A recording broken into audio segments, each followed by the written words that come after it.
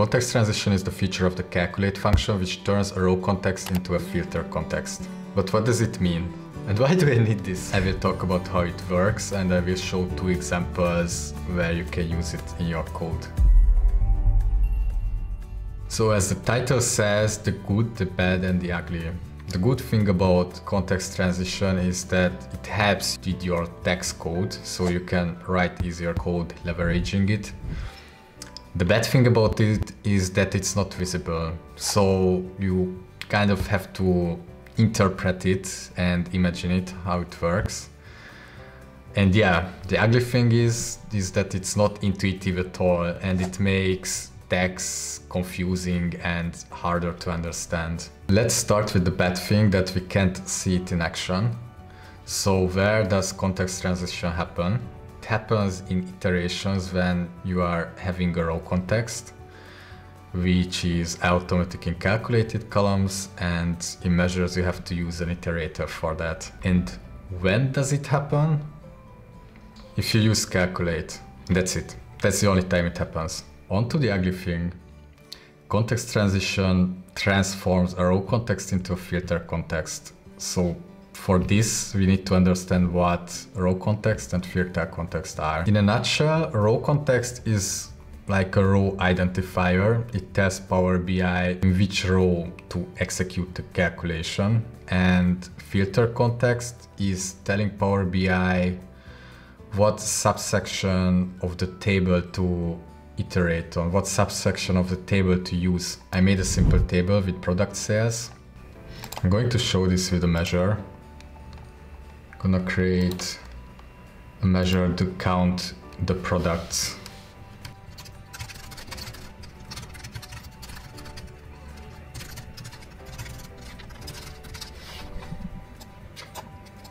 So the row context is here created by countix, is saying that, okay, I'm going to iterate on the product sales and I'm going to count all the products there, which is 5. And what the filter context does, in this visual, it's saying, okay, I take all of these values, product category, color, sales.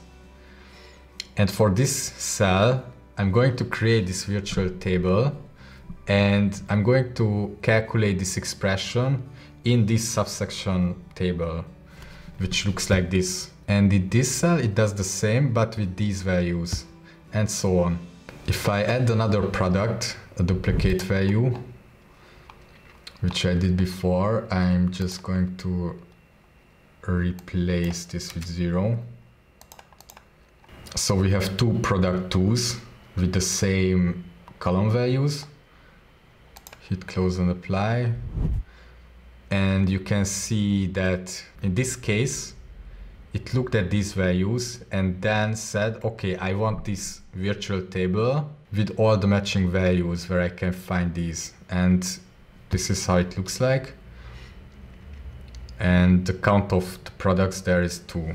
Let's see what happens if I use this same calculation in a calculated column. I'm going to just copy it. Okay, new column.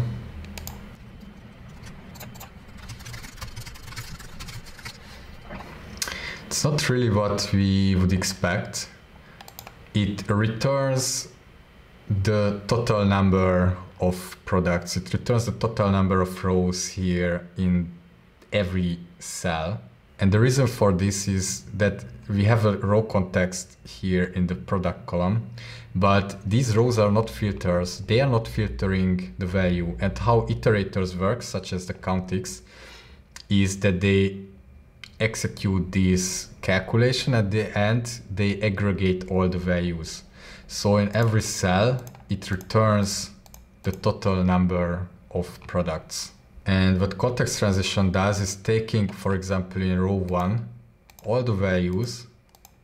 Okay, I have these values here, and I'm going to turn it in a filter context, which means it creates this virtual table with all the rows which match these values here. And when I do this here, I just put it in a calculate. And this is exactly what happens. it goes into the first row and says, okay, I have these values here in the first row. I'm going to turn it into filters, and I have this virtual table, and then I do the calculation there. In the next one, it does the same, but from product 2, we have 2 matching values here, so it counts the 2 rows. Then product 3, 1, 4, 5, and when it comes to the last one, it creates the same filtered table and returns 2. Instead of this code, I could also just write the measure product count, and it returns the same values. And the reason for that is that every measure, if you use it in a calculated column or in another measure, is always quoted in a calculate function.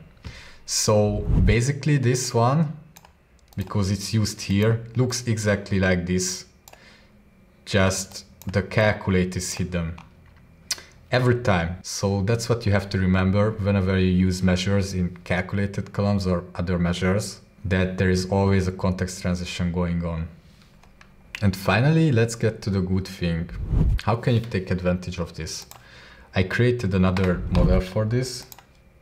It's a bit more complicated. I have a separate product, dates and sales table. In the product table, we have 10 products with price, category and color. The sales table has the transactions, simply with dates and sales amount. And the date is a calculated table, and we just need it for the month. And go back to the product. Let's say I want to create a slicer with the product sales share compared to the total sales. And based on that, I want to make the slicer with metrics like high performing, medium performing, and slow performing. And since I want to use it in a slicer, I can't use a measure because you can't use measures in slicers. So I'm going to create first total sales in the product table.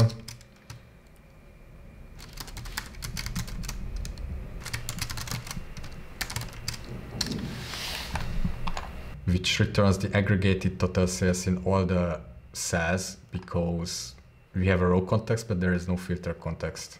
And I want to have the product sales. Then I just simply go create a new column.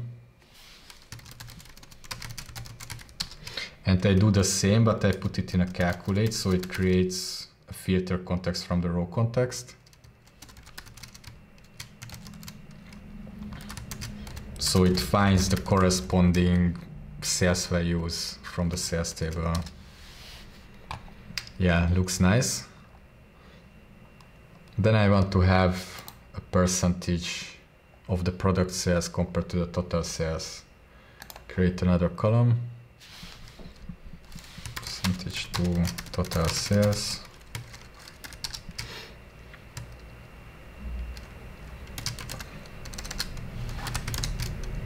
Product sales divided by total sales.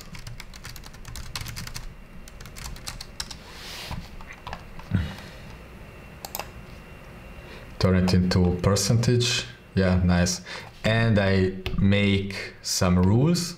If it's below 10%, then it's a low performing product. If it's between 10 and 20%, then it's a medium performing one. And above 20%, it's a high performer. I created a measure for this with switch. I'm just going to copy paste it. Sales performance. So if the value is true, that percentage is lower than 10%, then it goes low. When it's lower than 20 or equal 20, then it's medium. And then if it's higher than 20, it's high. Okay, cool. And I can also put all these 4 columns into one column. And it would look like this with variables. Total sales, product sales, this percentage, and the same values. When you are done, you can use it in a slicer.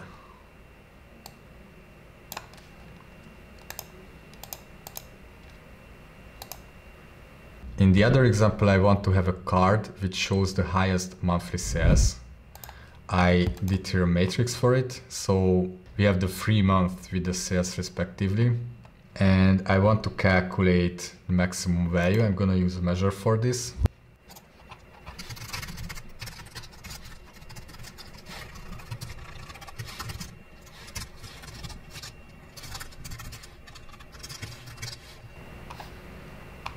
So what it does, it goes through the month values, August, September, October, and pulls to every row the aggregated value of the sales. If you put it in a card, it looks like this.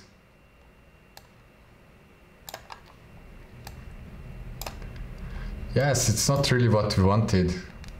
This is the total amount of it.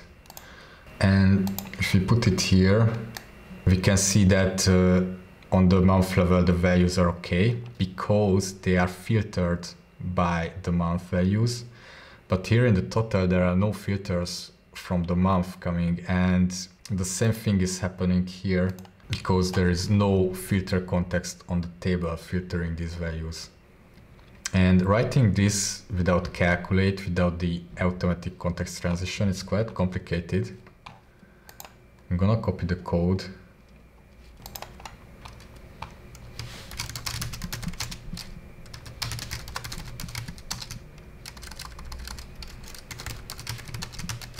What is happening here? The max goes through again the month values, and it goes to the first row, which is August. Then in this row it executes the expression. So these variables are nested inside of this max function. It goes to the first row and it calls all the related values from the sales table to the given month, which is August. And this is where you create the row context from the filter context manually. You turn the month value into a filter, which returns only the sales to this month. So it puts this table, this is then a second iteration. It says, okay, we have these sales values only from the month of August, and do the iteration and aggregation of the values there, like sum the values of this, and then it returns this value at the end and looks at all the returned monthly sales values, which are these 3 values, and then it picks the highest value, and that's the end of the max function. So I click OK, gonna copy it, and I put this here. Yeah, this is what we want to get. Put it also here to see. Yeah, it looks nice. And these steps, you could replace it just simply with a calculate, which would automatically create a filter context out of the row context. I'm gonna copy this, create a new measure.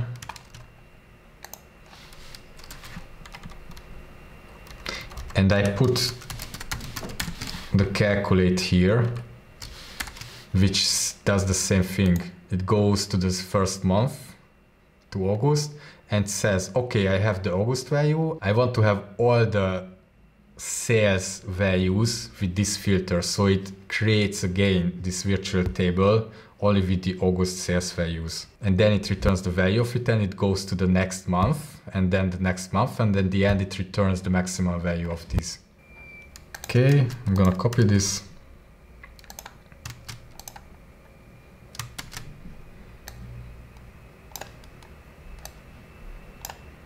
Yeah, this is the same.